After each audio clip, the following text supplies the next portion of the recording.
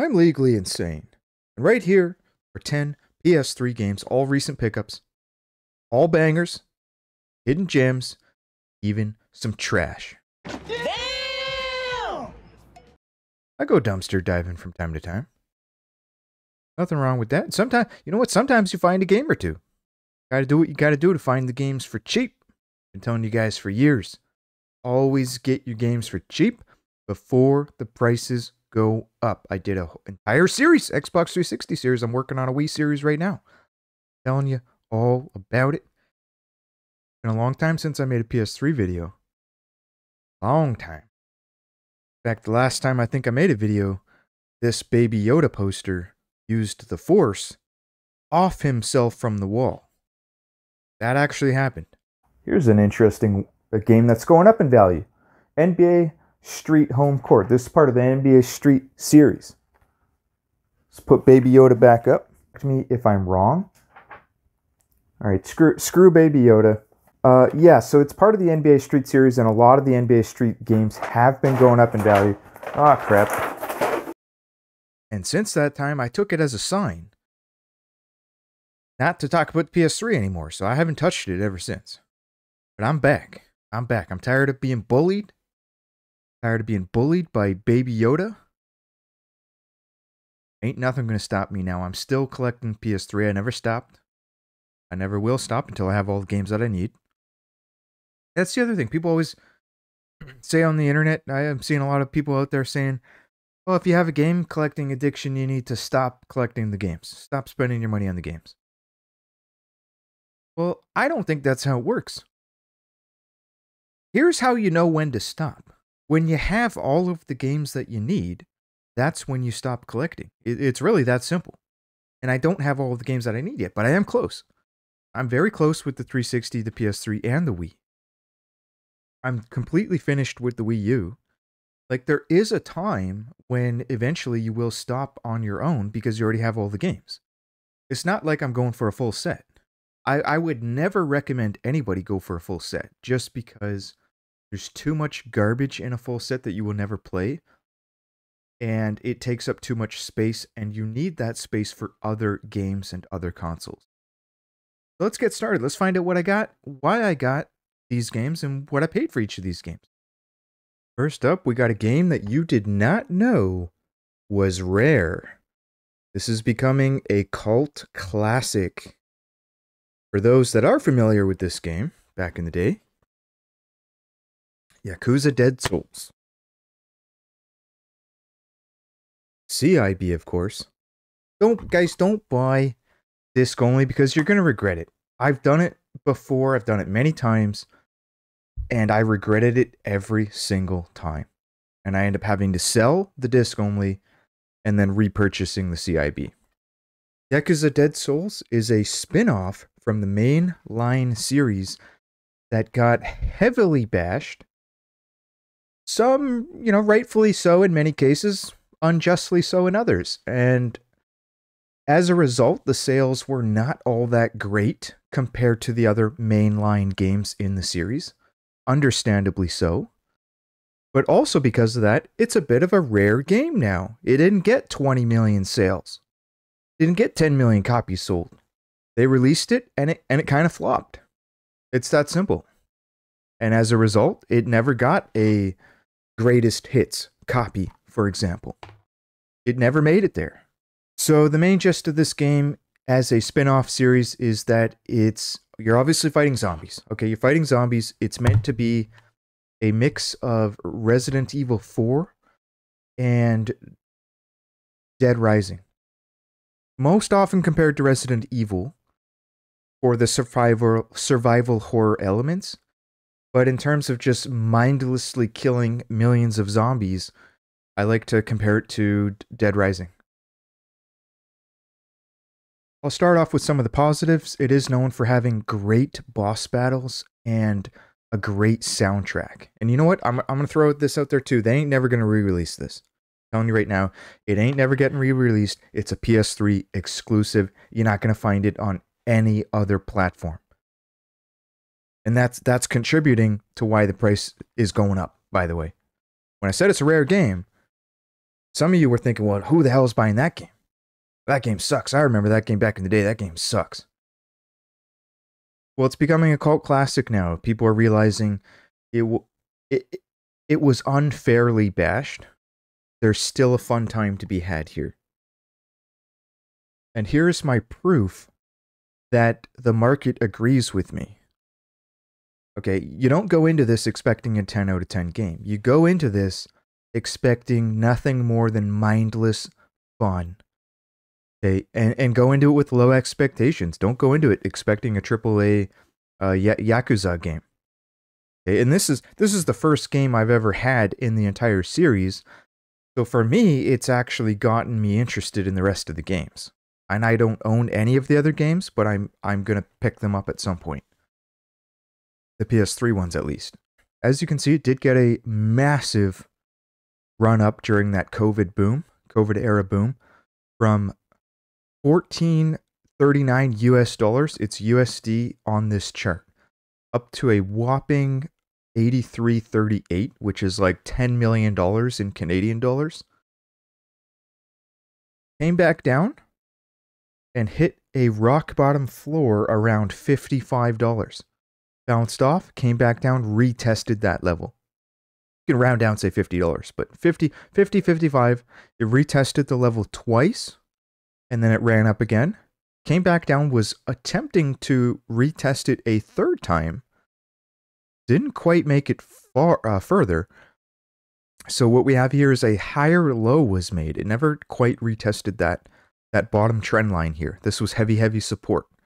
Heavy support line there. Didn't even make it to the retest, so I don't think this thing's going back down to 55. I just about guarantee you that, and it appears to be finding a lot of support around, back to around the old highs, $80, 75, $80.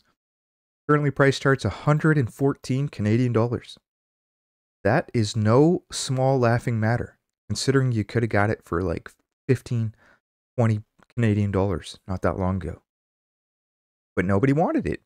You know, nobody wants these rare games and these hidden gems, these underrated games, these cult classics. Nobody wants them until the price goes up. Got plenty of sales. And by the way, it's not rare as in it had a very low print run. It's rare as in the print run was too low for the current demand, because it was not a sought after game in the past, and now it has become a very sought after game. So now there is more demand today than there was back when this came out. That's what that means. Supply and demand. Plenty of sales, 116, 115, $100. This might have been disc only. See, it doesn't say CIB. Got to be very careful with these price charting lists. The prices sometimes get corrupted because they throw in disc only or case in disc. 135, $130. Once again, this one does not say complete. 115. So you can fairly say, look, 135, 135. This is anywhere between 115 and 135 Canadian dollars. Do you think a game like this might continue to go up over the next 5 years? If you want the game, what I like to tell people is ask yourself, is it going to go to 200, or would you rather pay 115 today? Because long term, this one's going to 200. I'm telling you that right now. When it goes to 200, you're going to wish you paid 115. The same way you're going to wish that you paid $50 US, the same way you're going to wish that you paid 15 when you had the chance. I do want to read a review as well. So some of the reviews this game got at the time of release were pretty mixed.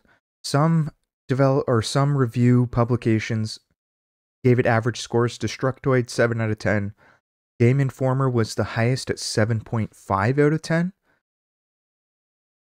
GameSpot was 5.5, and IGN was a whopping 5 out of 10. One reviewer criticized it for its abysmal shooting controls, which they said had poor precision and mobility options, as well as the indefinite spawning of zombie enemies, which they believed made the game tedious and unfun. I'm quoting this reviewer.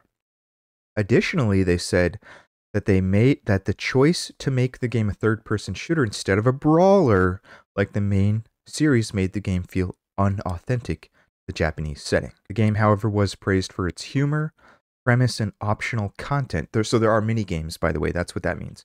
There are a lot of mini games, which is typical for the series in general. And, you know, they're not overly great. They're just average. You'll have fun playing them, but it's not going to make or break the game. Next up, I got myself Game of Thrones, a Telltale series game.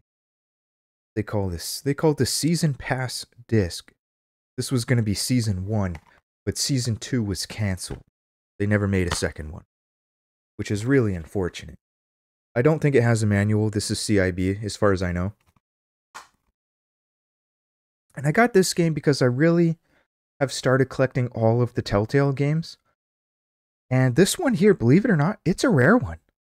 It's not heavily sought after today, but it might be later. Okay, it's a rare one, and price charting is deceptive. And for those not familiar with Telltale games, it's a cinematic adventure. A graphic, choose your own adventure type of game, and some of the choices that you have do affect the story to a certain extent. The mainline story you cannot change, the main events, but there's other things that will change. Little things based on the decisions that you made. It's like an interactive movie, and I really like the Jurassic Park Xbox 360 game.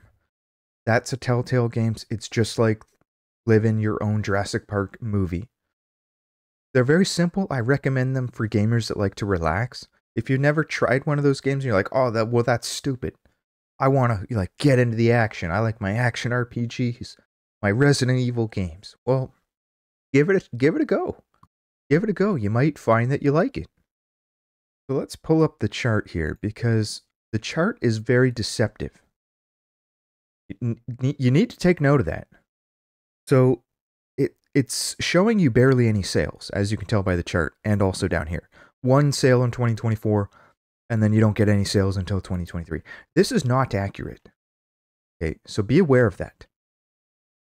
In fact, this is just an error with price charting itself, because there's another Game of Thrones games from Atlas. I believe that one's more of an action RPG. So it's saying that this price chart's for $21.88 Canadian, but in reality, it's throwing most of the sales into the regular Game of Thrones mix. And this is skewing the value of this Atlas-titled Game of Thrones, and also the Telltale copy. So let's find a Telltale copy that we know for certain is Telltale, just to give you proof here. See, this one says Atlas. This guy knows that it's like messing with the algorithm. Here's one, Telltale, $27.15 Canadian, and that's about what it's worth. So if I scroll over to eBay right now, I'm on ebay.ca, so this will only show games that are shipping to Canada. And this is important because this is priced lowest to highest. Lowest right now, $25, no manual, which I think is normal anyway. Let's double check. Yes, that is normal. So that is skewing the prices as well. It does not have a manual. But regardless, there's one available $25, one for $30, another for $30, but then beyond that, there's nothing but brand new copies. That's it. You get into 35 plus roughly 10, 45 rounded up. And then once that one's sold out, we're getting into the $50 territory. It's all brand new copies. There's nothing else available. So when the market finally picks up all these brand new ones, there's nothing else. That's it. We're getting into friggin' PAL versions over here. Look how expensive these ones are. From Italy, $100. And then that's it. That's the end. Now we're back into standard Game of Thrones, which isn't worth much. This game is very rare. I don't know why. I really don't know why. Maybe nobody's selling it. I wish I knew. Like, is there so many Game of Thrones fans out there and they hold on to it? They hoard it like gold? Falling into the hands of nothing but collectors. And once collectors get their hands on these rare games, they typically don't sell them. I'm one of them. I will not be selling you this copy. Even if it goes to $50 or $60, I'm not selling it. You can pry it from my cold dead hands. You can dig it up in my grave, buddy. Next up, we got Mortal Kombat Complete Edition. And to be honest, I already have this for the 360. But there's something unique about this copy. The reason I haven't sold it, because I originally thought about selling it. Oh yeah, by the way, I forgot to say what I paid for these, but I paid $62 for Yakuza. Steal of a deal. It was roughly around the time it was going up in price, and people hadn't realized what was happening yet. So I beat the market to it. I saw what was happening, I saw the trend, I picked it up. Game of Thrones I paid $13 for, which was a very good price. And also I looked up, I saw that it was a little bit rare. And I didn't even know it existed. I saw it come up for auction. I knew about the Atlas one because I have that one, but I didn't know about the Telltale one. Mortal Kombat I got because it's 3D compatible. 3D compatible. And I'm a little bit sick with the flu right now, guys, so bear with me. Yeah, this is the complete edition as well. Obviously the best and better version. It's not worth too much. I got it because I'm collecting all of the 3D compatible games. And there's a lot of them out there. Now, I don't have a 3D compatible TV, fortunately, but I do have the glasses. And I got the PlayStation branded, Sony branded PS3 3D glasses that they released back in the day. Because here's the other thing that you need to be aware of. When you get these 3D glasses, there is a difference in quality. Do not get an Amazon branded piece of garbage. They don't work as good. Trust me on that. Get top of the line, and Sony released good quality. Okay, next up we got some interesting gems. Spider-Man Shattered Dimension and Spider-Man Edge of Time. And if you look closely, pay attention here. What do you notice?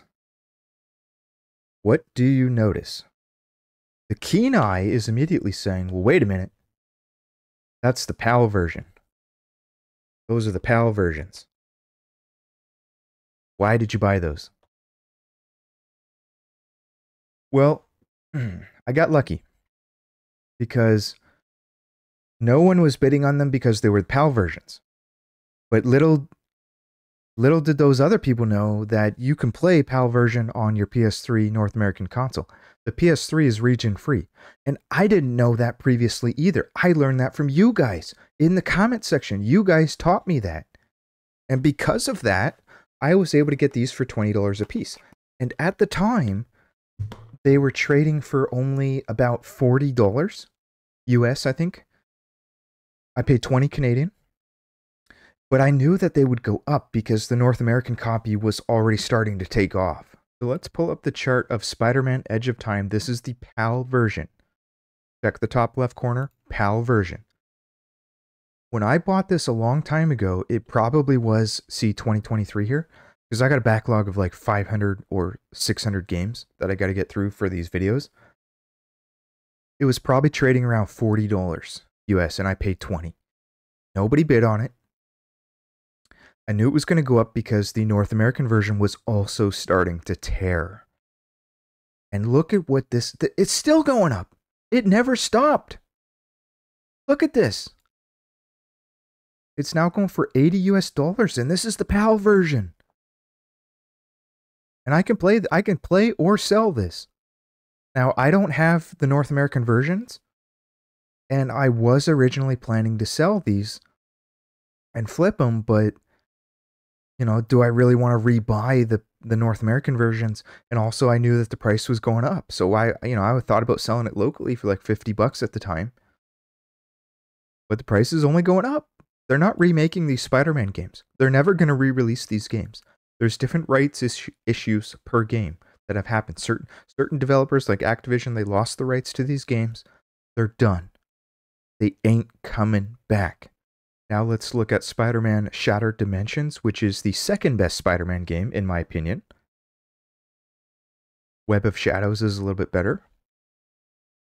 Same thing, man. This chart is just it's actually almost identical. It's basically identical. Okay. CIB going for $100. Canadian, about 75 USD. And this is, once again, PAL version. You want to see North American version? Let's throw up North American version. Oh, dang. Okay, guys, I thought it'd be worth even more. Shockingly, it's about the same as the PAL version. That's incredible. Chart looks a little bit different, though. See, it didn't have the massive dip. It didn't dip as low as the... You know what's probably happened here? North American people started buying up the PAL version because it was cheaper. I bet you that's what happened. I'm telling you. But recent sold listing, 141 Canadian dollars, 142.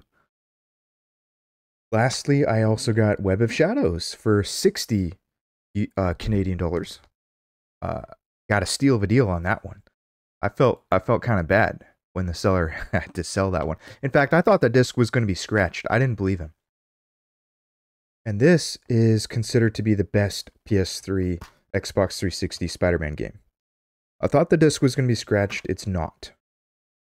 I was very, very happy. Got very, very lucky, admittedly.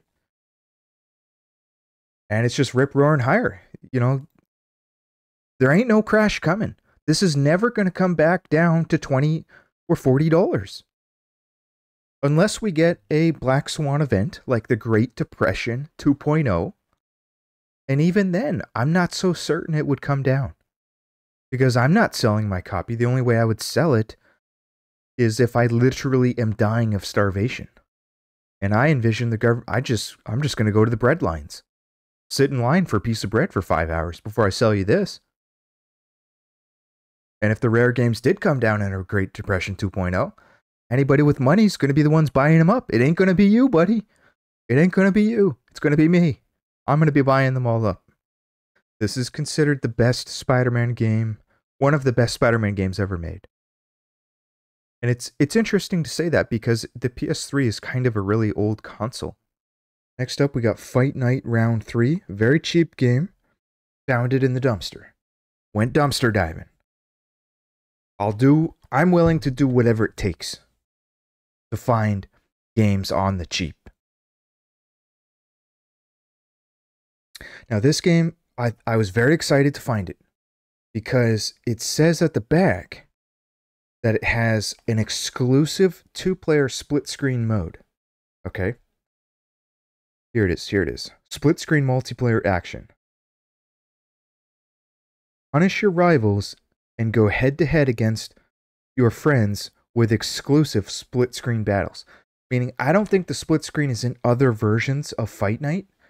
It's a new thing that they tried. I've never seen a boxing game go split-screen before.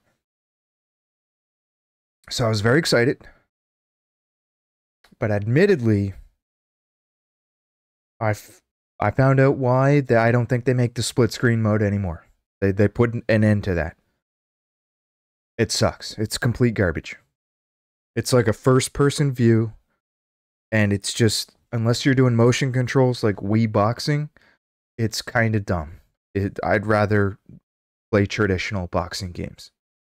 So I was very disappointed. You know, the single player's not bad, though. Next up, we got Fight Night Champion. 3 copies, because I keep finding it for cheap. People don't understand that this is the best boxing game of this generation. Very fun single player. It's like a cinematic adventure or a cinematic movie that you play out through your boxing career. And it's about 5 hours. And they tried to make it unique because you don't just go in and fight. It's not just a boxing match.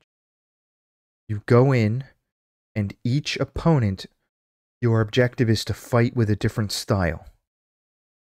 You don't just go in with, like each opponent will have different strengths and weaknesses, and you have to find out how to beat that opponent using a very specific style of boxing. It's kind of like Punch-Out, really. It's a modern day Punch-Out. 10 out of 10 game. The chart is also quite interesting. because it had the chart on the chart. It had this huge run up. I guess this was the COVID run up. But to get a run that high, I think a YouTuber, some big name, somebody must have mentioned this game or something happened, because that is very rare. It's come back down to a reasonable price, about $15. Some of them go for 27 down here, September 7th, close to 30 Canadian. 30 Canadian. Oh yeah, so it can, on rare occasion, maybe a good condition copy, good disc. You can get a pretty penny for it. It depends what else is on the market at that time. When somebody comes in and they underprice their game, let them sell out. If you're not in a hurry to buy, let them sell out. Or if you're not in a hurry to sell, keep your eye out for that one, because you will find it at pawn shops sometimes for about $3. Guys, if you enjoyed this video, please consider subscribing to the channel. I'm trying to get to over 9,000 subscribers. On my way to collecting over 9,000 retro games.